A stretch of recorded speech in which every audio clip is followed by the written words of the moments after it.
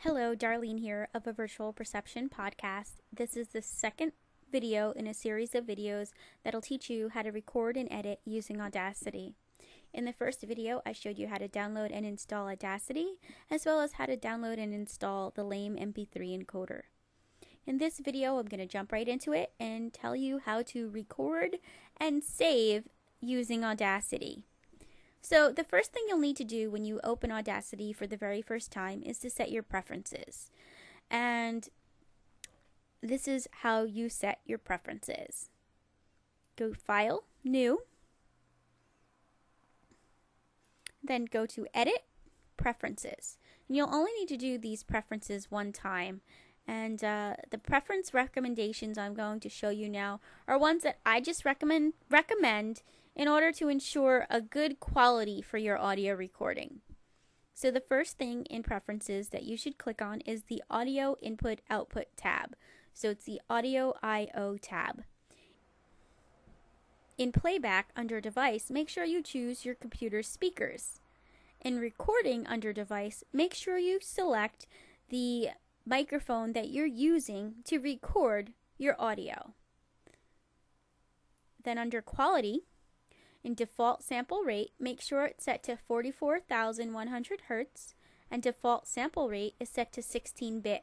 This will ensure that your audio recording is a CD quality. Finally, under File Formats, under Uncompressed Export Format, if you're using a Mac or Windows, make sure you choose WAV. Another option if you're using a Mac is to choose AIFF. So now your preferences are all ready to go, and just simply click OK. And now you're ready to record. Recording in Audacity is extremely simple. Up here in the control toolbar, you'll recognize buttons that are probably familiar to you. You have a rewind, a play, a record, pause, stop, and fast forward button. To record, simply make sure your microphone's plugged into your computer and you have your microphone selected as your recording device in your preferences. Click Record and just start talking. And as you start recording, you'll see in the audio track that your waveform will start to appear as you record.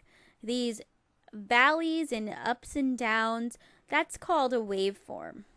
So you can keep talking and talking and talking until the cows come home.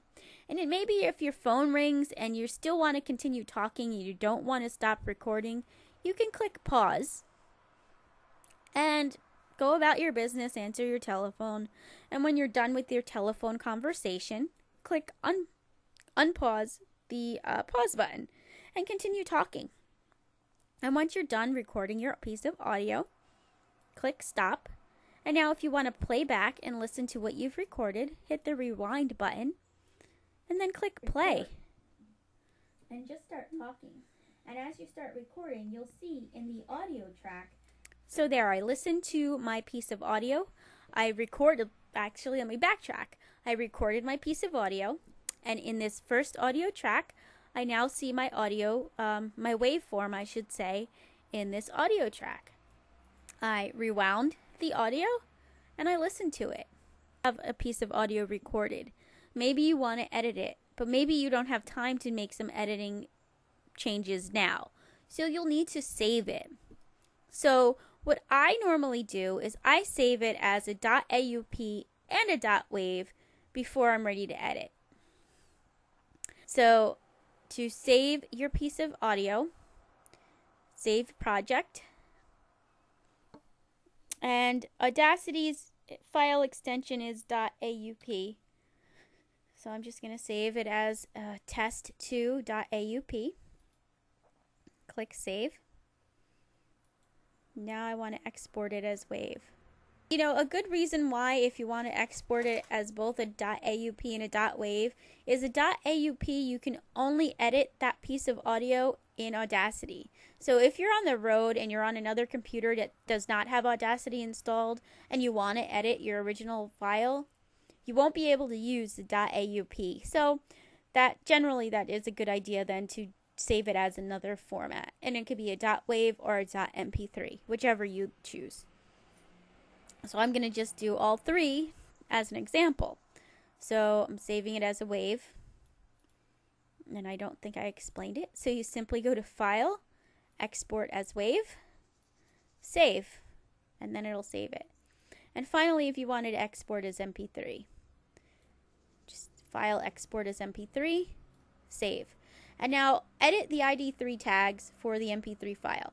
This is very important if you're putting out something like a podcast. So you'll want to enter information here. So you would want to enter the title of your podcast, the artist name, the album, track number, year, genre. For a podcast, I usually choose other, I should say. And then in comments, what I usually do when I'm entering my ID3 tags for my podcasts is I'll put my web address in there. So I'll put, for show notes and more information, visit www.avirtualperception.com. And then I would click OK. Because this is a test, I'm not going to do all that. But I would just click OK. And it's going to export my entire piece of audio as an MP3. That is how to record and save your audio using Audacity.